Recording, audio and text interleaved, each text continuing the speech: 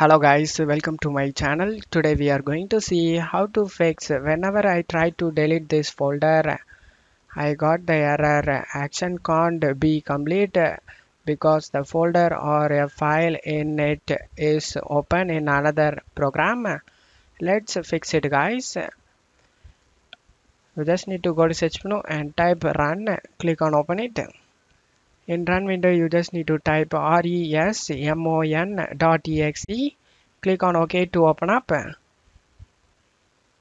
In here you just need to select CPU tab, and in associated handles you just need to search for the folder you are getting the error. In my case, folder to delete.